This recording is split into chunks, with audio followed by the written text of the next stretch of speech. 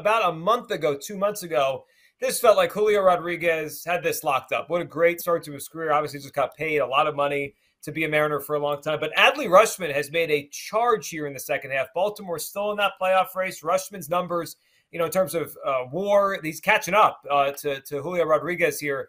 What do you think about this race? Do you think Rutschman can come all the way from, behind, because he didn't get to the major leagues till late May? Do you think he can take this award down the stretch from Julio Rodriguez? I don't. I think he gets punished, and just because the Orioles kept him down for so long. If he started an opening day roster, it might have been different.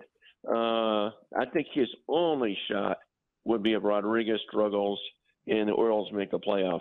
And if Seattle doesn't make the playoffs, that's a big thing too. But I think Rodriguez, just with the the home runs, the ribbies, now he's got contract should have nothing to do with it, but he's more popular now. I think one guy nobody talks about is Stephen Kwan of Cleveland.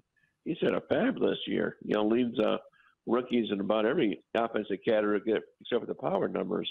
But no one's even talking about him.